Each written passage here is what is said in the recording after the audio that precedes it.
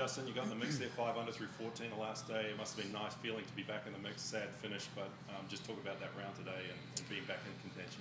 Yeah, for sure. I mean, I think I take a lot of positives that you come to a golf course like this and contend. You can I contended down the stretch at Wyndham, but that's a golf course you can hit a lot of sort of irons off the tee and just kind of get it around, one way or another.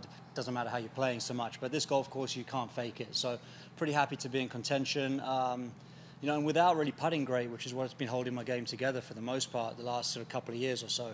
So, a lot of kind of reminiscent feels of how I play the game and a lot of fairways and, good to get in the hunt. And, obviously coming down 18, I kind of knew I needed to hit what would be a special shot in there, probably, at least make 4, probably make 3 to do any damage. But, yeah, like you said, disappointing finish. I just hit it a little out of the heel on that 5-wood. And, when you neck a 5-wood, they often don't go very far. But that was, yes, the only downside, really. And, I felt like I was getting calmer as well.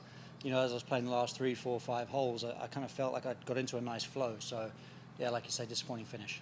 You mentioned the putting, and I'm glad you did, because I was going to focus on your ball striking. You had 14 greens both days, the last 2 rounds of the South course. I mean, obviously that's got to be satisfying you, with your ball striking. Yeah, absolutely. And that's kind of what I've been missing, and that's what I've been working hard on. And, I feel like obviously the work I've done with Sean and my team as well, some of the stuff I've been doing in the gym as well to kind of really facilitate some of the stuff that I want to do with my golf swing. I was looking at swings of when I was 2017, 2018, and looking back at them and thinking, why can't I do that? But then I got a lot more grey hair than I had then as well. But so I kind of been working hard on the physical side as well as the technical side. So, making progress, which is good. You sound a little snuffly. It sounds like you're struggling with something out there. Yeah, allergies kind of kicked up yesterday for some reason. I don't know why.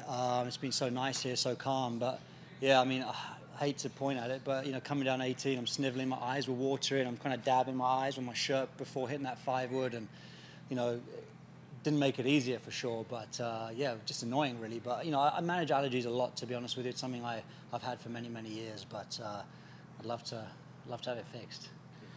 Justin, what'd you have? What was your distance in on the second shot in 18? 241. Yeah, I mean, it's perfect 5-wood. Just hit it out the heel and spun up, and that was it. So just a rough swing. You didn't have any lie issues or slope issues? No. Okay.